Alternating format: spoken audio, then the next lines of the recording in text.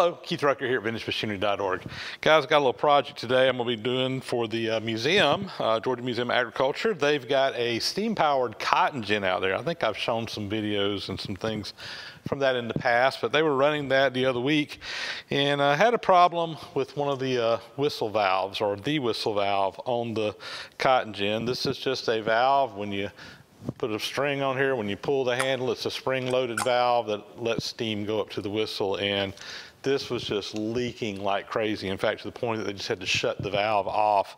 So anyway, my job today is to take this thing apart and let's see if we can figure out what's going on with it. I'm suspecting that the valve seat in it has gotten some erosion in it, and we just need to reface that and relap it, and hopefully it'll be back in good shape. So let's take it apart and see what it looks like and see if it's something we can fix. So we'll start. Got a little cotter pin here holding this piece in. So let's see if we can get that off. I think what I'm going to do is we'll just cut these.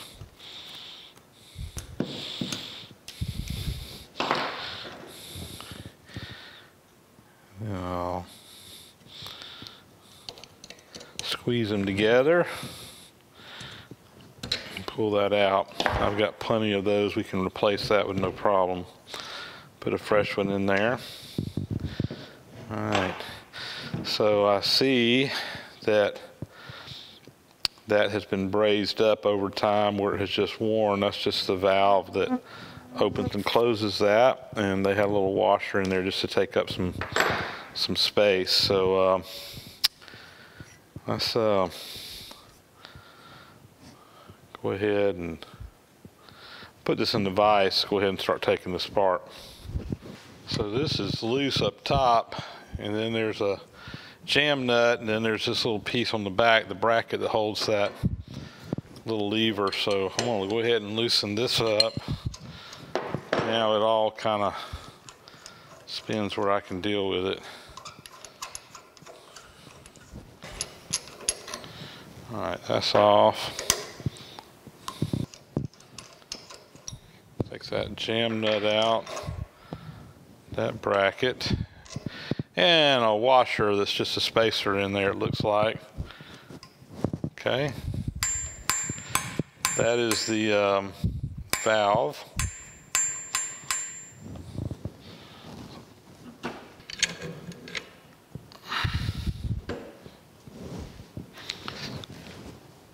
There it comes.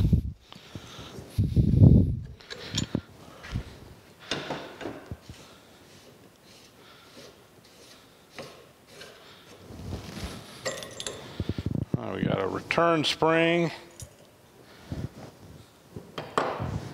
and we can see the valve. So interesting.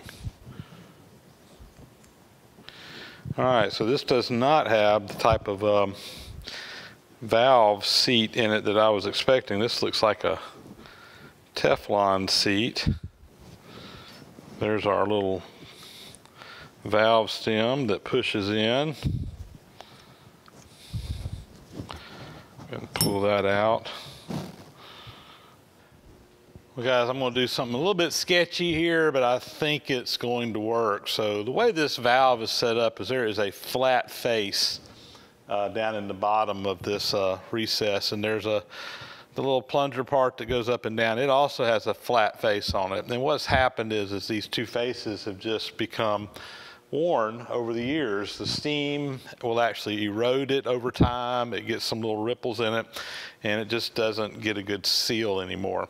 So I've got a kit for fixing valves that has different types of cutters in them. One of them is a flat cutter. Unfortunately, my little tool that I normally can use for doing valve refitting, it won't fit on this valve. This valve is not the right type of valve for that kit. But I have the cutter. Let me show you here. But I do have the cutter that goes with that kit for a flat face that basically will hopefully cut that face flat. And what I'm going to do is I'm just setting this up on the lathe. So I've got my part I know this looks like it's probably running out, but it's true down in the bottom. That's the main thing. It's chucked up on the same stem that everything was machined on. Of course, this being a casting, you're going to see some run out in it. So I think I've got it set up in there where it needs to be. And we're just going to put our cutter here in the tailstock and run it up in there and let it cut. So that's the game plan. Let me reposition the camera, and hopefully all we're going to do is just go in there and just touch that surface until it cleans up. I don't want to take very much material off of it, just enough to clean it up. So let's reposition the camera. We'll get a shot of me doing this. All right, we got our cutter turning. I'm going to bring my tailstock up here, get it locked down in place. And now I'm just going to feed that in there until it gets down on that bottom seat very gently. Not quite there yet.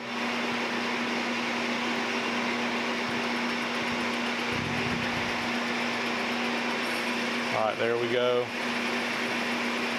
I'm just taking real light cuts. Let's see what that looks like. I'm gonna pull it all out here.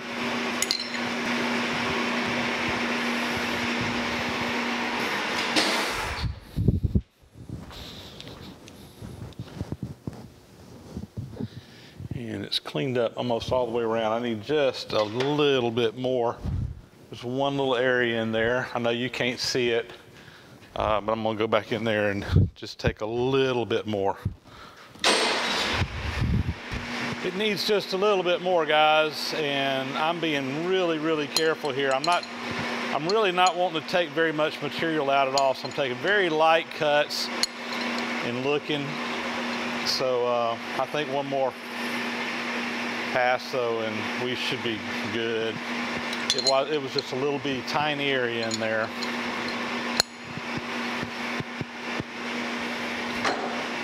While I'm over here on the lathe, I also want to go ahead and reface this little surface here. This is the actual valve that goes up on that seat. It's also a flat valve. I believe that's a type of plastic material, maybe Teflon or something down in there, and it's a little bit rough. I've just got an insert piece of tooling in here. I'm not sure how that's going to cut that plastic. I figure we'll see. Let's just barely face that.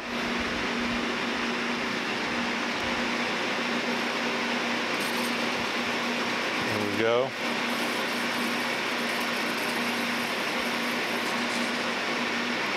And I see just one little piece in there. It didn't look like it cleaned up.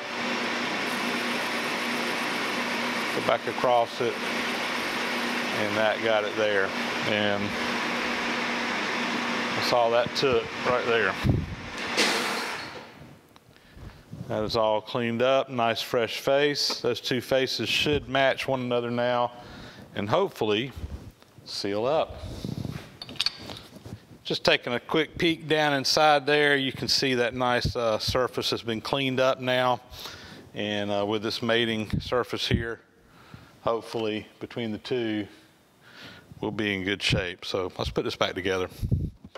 I thought I'd show this body here just to kind of show you how it works while we got it apart. So you can see there's an arrow. This is the direction that the steam comes in. So the steam comes in on the bottom, and you see it kind of goes on the back side. There's a casting in the middle that separates it, and if you look on the other one, it comes out the other side. But basically the steam comes in there.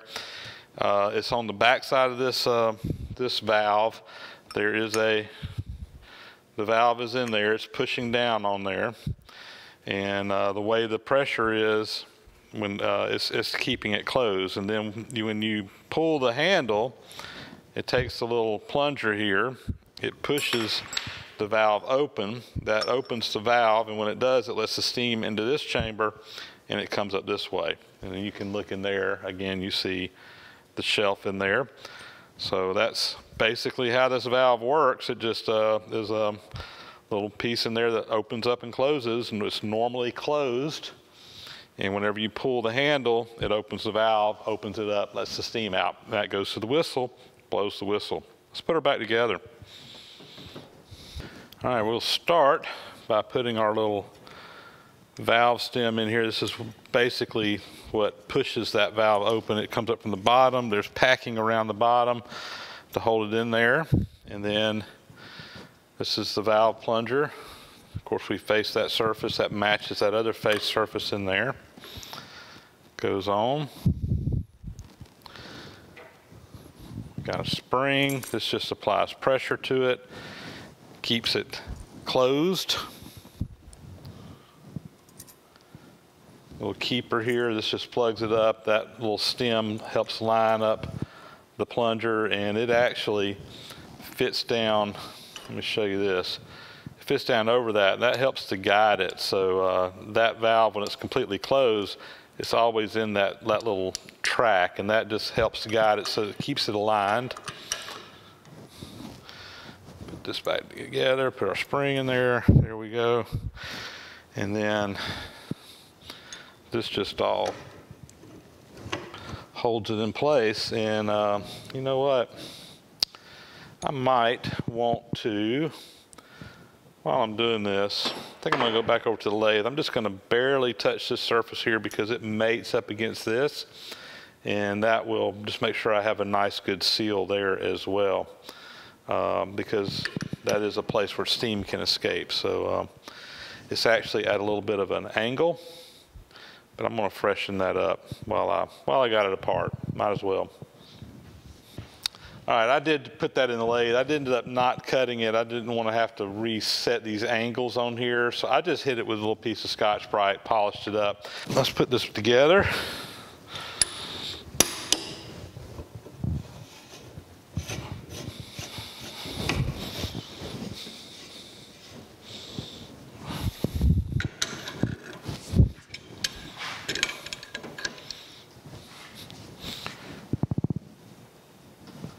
All right, that should be good.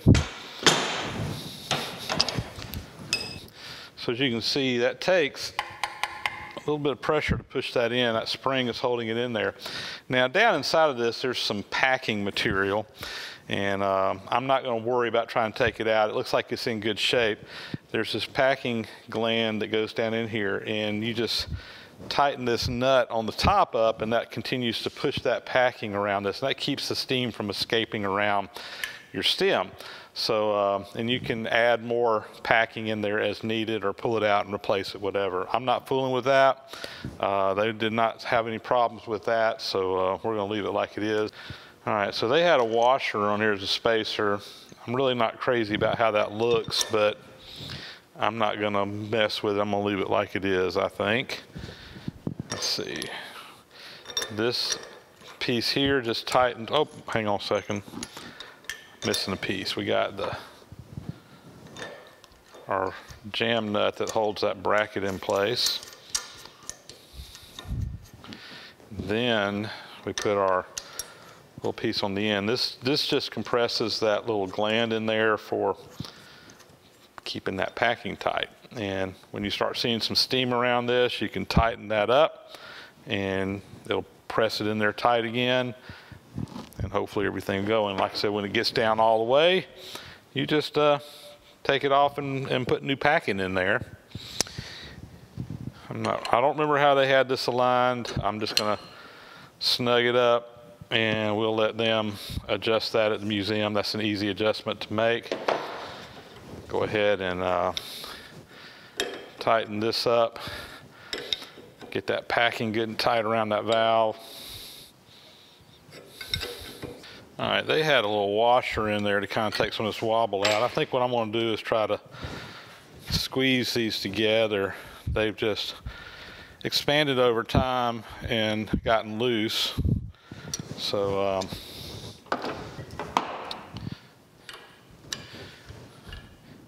all right, that feels a lot better. Let's see if we can get our pin started in there now. There we go.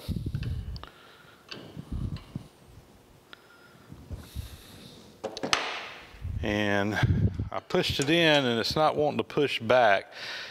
You know what, guys? I'm going to take this back apart, and I want to inspect this little plunger rod here. I'm wondering if it's perfectly, if it may not be bent, or it may need polishing, but it's sticking. It's not wanting to shut. So I'm gonna, that's not good. Let me see if I can take it back apart and figure out what's going on. I think, I'm hoping anyway, that the problem was there was just some crud on this thing. I took it over to my Scotch-Brite wheel and just polished that shaft up where it's nice and smooth, and hopefully that is going to allow it. It was just sticking in there. I actually had a hard time pulling it out once that packing got tight around it. So hopefully this will fix the problem. That feels a lot smoother now than it did a while ago. So I'm gonna put this back together and see if that doesn't fix it. I think it will.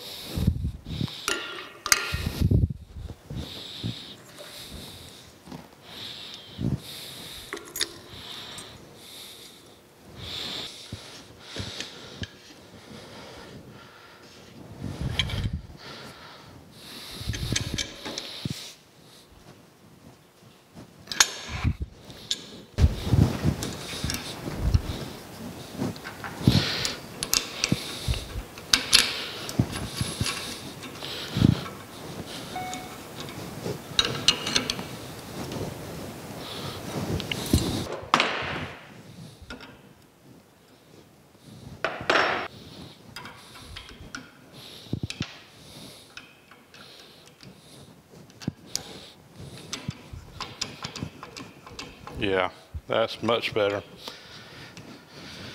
All right, let's put a cotter pin in there.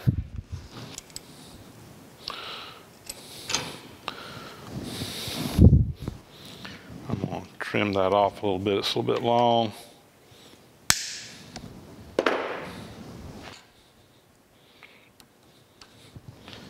There we go.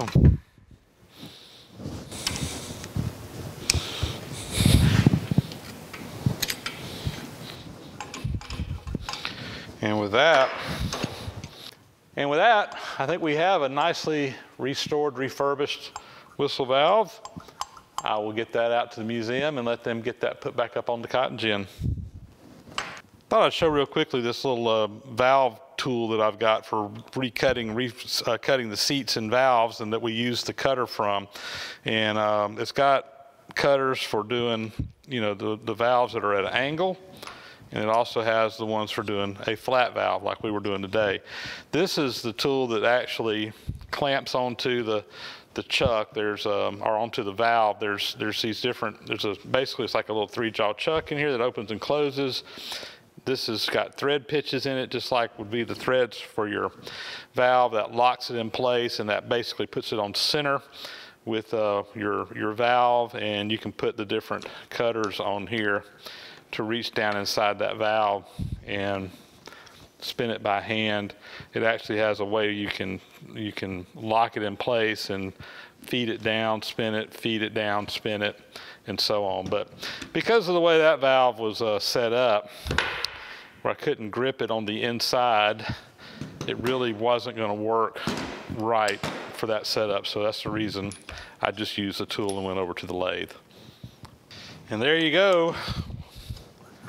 One little job done. Quick job in the shop today, but I thought you guys might enjoy seeing that. We get to do a lot of this kind of work at the museum, working around all their steam equipment, and this kind of stuff just comes up all the time. And they usually ask me to help out with it. Was glad to do so today. So we saved another valve. You can still get these valves. I mean, you can go purchase a new one, but they're expensive. And I like to save these valves. I've actually fixed quite a few valves out there for them over the years, because it's just really, you got those seats in there that wear is usually the problem. And you go in there and use this little kit like I've got here, or a variation like we did today. Cut some new seats on there, and these valves are good to go again for another long period of time. And you don't have to replace them. And quite honestly, some of these older valves are a lot better than the newer ones that you can get today. So if we got a good old valve, we'll try to save it if possible. So there you go. That's going to be a wrap. As always, thanks for watching, guys. Comments are always appreciated. Please subscribe to the channel if you haven't already. If you like what you saw today, give me a thumbs up, and we'll catch you on the next video.